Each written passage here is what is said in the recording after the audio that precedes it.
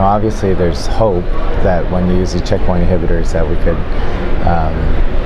improve patients' quality of life and perhaps hopefully get control of their patient's tumor. But with any sort of therapies, especially these sort of therapies, I think it's important to also be aware of toxicities for patients who have this. Checkpoint inhibitors are known to, because they release the brakes of the immune system, could really induce autoimmune disorders.